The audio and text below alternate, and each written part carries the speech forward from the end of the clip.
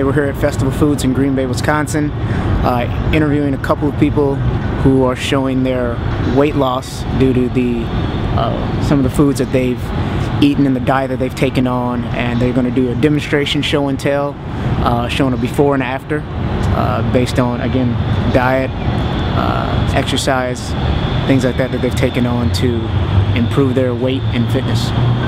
I'm Kara Muchow. I'm the Corporate Events Director for the American Heart Association in Green Bay, and I started working with Festival Foods about a year and a half ago to engage them with our organization and our Start Cause campaign, and learned about the great things that they're doing with the campaign, and tried to engage them with our local Heart Walk, introduce them to Lindsay, our Communications Director. Yeah, Kara did a great job introducing us to a lot of the folks at Festival that were part of their Healthy Challenge, and we were able to have the opportunity to pitch that to the American Heart Association's national media contacts, who then pitched the story to national CBS Early Morning Show, and that's where we are today, getting ready to do a great national story for Festival. Coming up next, we're going to tell you why your workplace may actually be good for your health. We have living proof. Look how those pants used to fit. Wow. Be right back.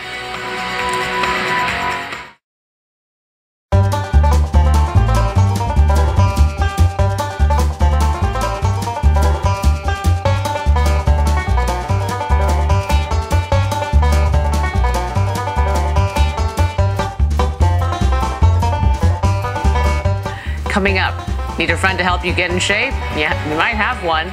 Your employer will explain. You're watching The Early Show on CBS. The Early Show continues now from the General Motors Building in New York City.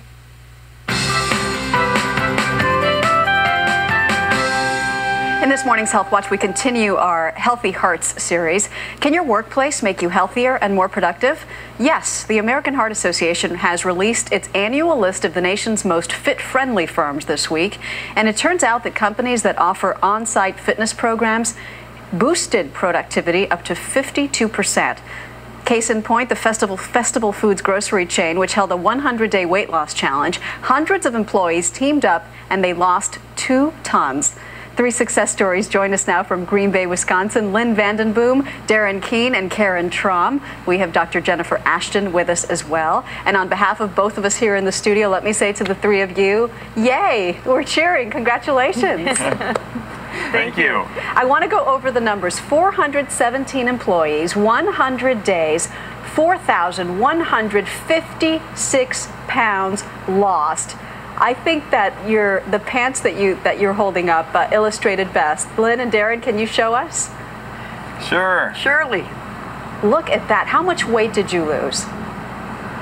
Well, I've lost 60 pounds, but in a continuing with Weight Watchers, I've lost a total of 60 pounds. You had a health issue. 40 pounds. Lynn, you had a health Yes. issue that really motivated you to take part in this, right?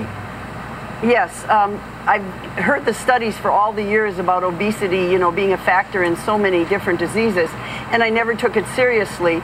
And my own mother died of breast cancer at 62, and my dad died of a massive heart attack at 60. But it took my own discovery of having cancer and a resulting total hysterectomy for the light to go on, for me to have the wake-up call. And Karen, how did this affect the attitudes and the productivity in your workplace? Oh, it's been fun. During the challenge, it's been fun, but just overall, and seeing just the 2 of them, and there's 400 other employees who have gone through this, and just a good attitude, a lot of awareness, and people, it spreads to everyone else that, wow, these people look great. I want to look great too. All right, and Dr. Ashton, everybody should do this. Smart for the mind, smart for the body, smart for the pocketbook. Good job on behalf of all of them. We'll be right back. Okay, very good. All right. Thank you so much. Well, Well done. that's what I heard.